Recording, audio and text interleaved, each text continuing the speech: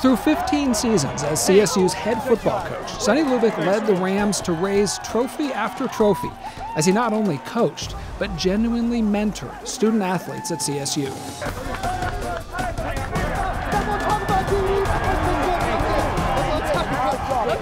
And Lubick's leadership transcended the game. In changing the face of CSU football, Sonny Lubick helped change the perception of the entire university, statewide and across the country. Sonny showed CSU how to win and be competitive at the highest levels.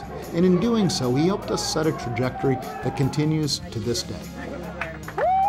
When he arrived, CSU hadn't won a conference championship in nearly 40 years and had only been to 2 bowl games in its history. Hey, where the trophy? We're about to get the trophy.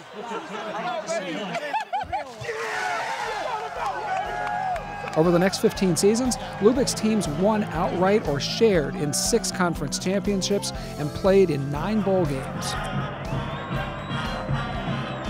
Sonny Lubick is the father of modern CSU football success.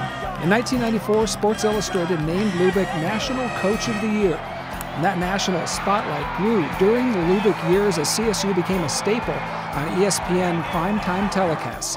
Hey, this is what it's all about, baby, being around. That national attention transcended football, making Colorado State University a household name. Endlessly generous with his time, Sonny Lubick is deeply ingrained in Fort Collins as a tireless champion for education, cancer research, and for Colorado State University.